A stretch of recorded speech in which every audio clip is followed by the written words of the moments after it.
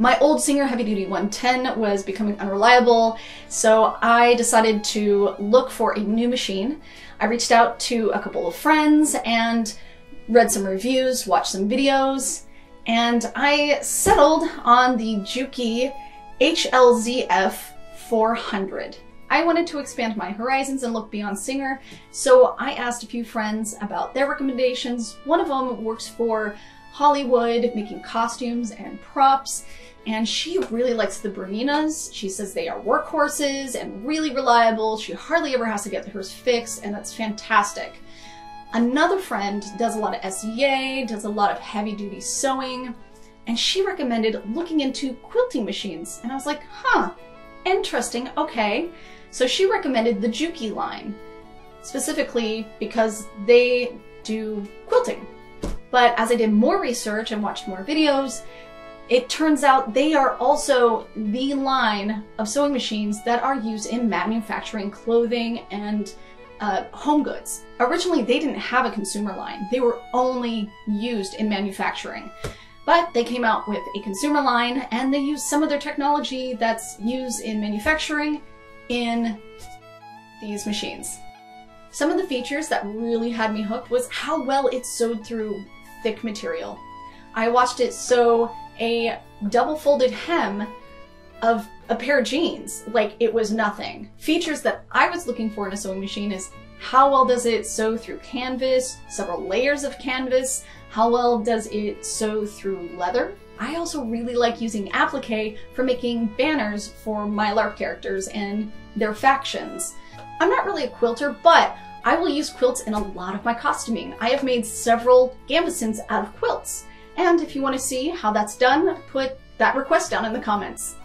I was originally going to go for the 300, but that one wasn't quite available. It seems like it's out of stock everywhere. I don't know if they are going to continue that one or if they're just going to phase it out. So I took the next step up for the 400. Why not the 600?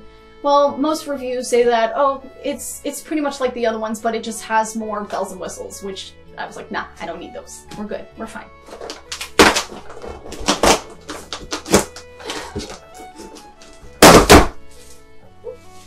Okay.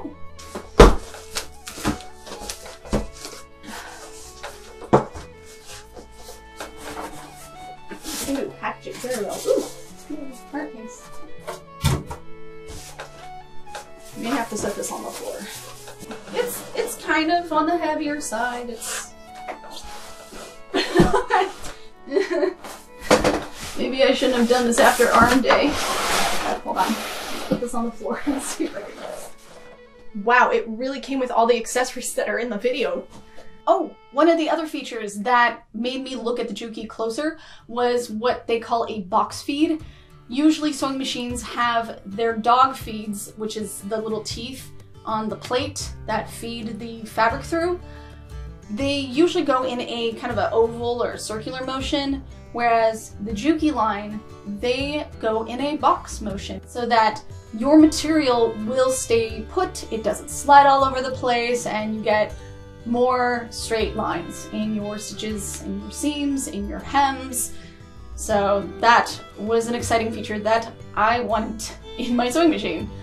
This is something I wasn't expecting to be part of their package. This is the lever that will lift your foot so that you can keep your hands on your project instead of fiddling with your machine. Oh yay, they give you needles, of course. Ooh, lots of accessories. Your feet.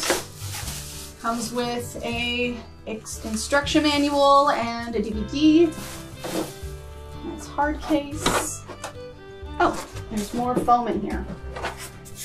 More foam.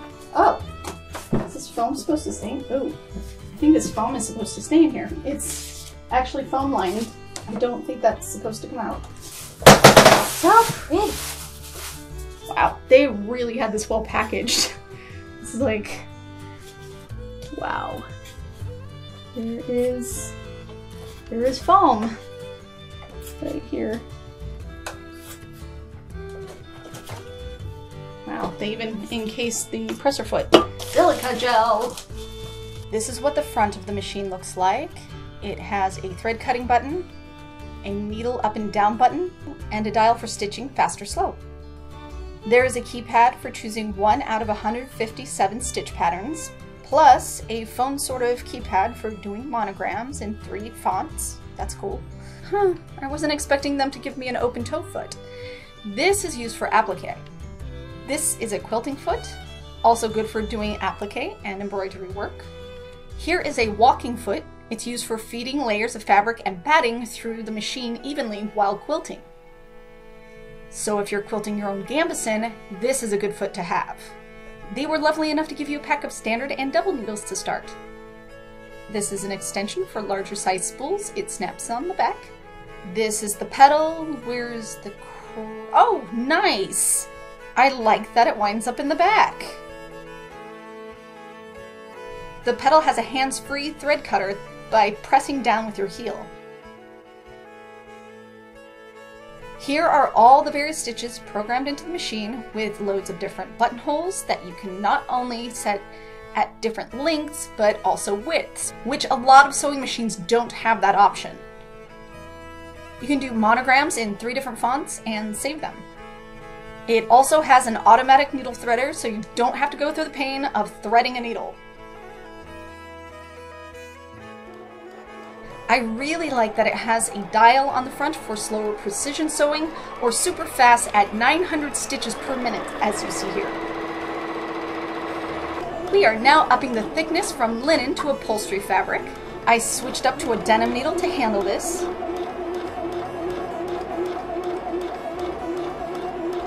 Now for some outdoor duck canvas folded once.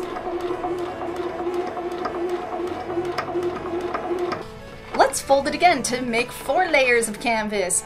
The clunking sound is actually the needle puncturing the fabric and not the machine itself.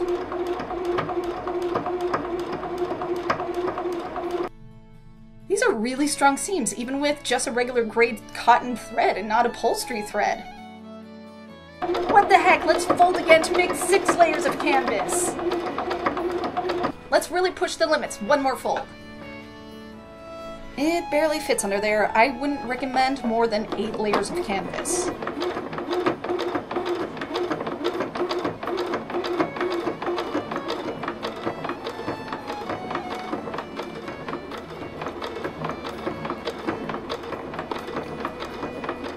Yes! That was amazing! That's like a 1/4 inch of thick canvas. I want to recreate what I saw in the video that had me sold on this machine. Let's sew a strap of leather onto canvas.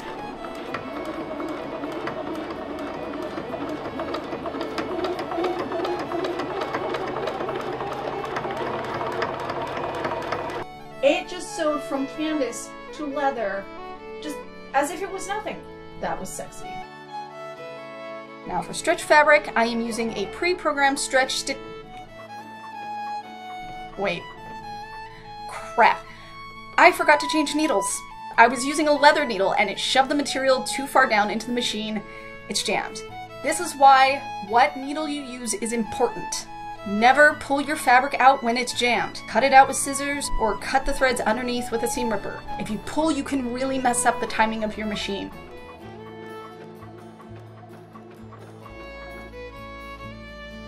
I tried tiny and larger stitches. My old machine never did that well with stretch fabrics. This is great. That's my new Juki sewing machine. I can't wait to sew all the things. I hope this video helps you make decisions on what you need in a sewing machine. Do the research, talk to people who actually are using the sewing machine in a way that you think you're going to use the sewing machine. Find out what's reliable in your price range. It really just depends.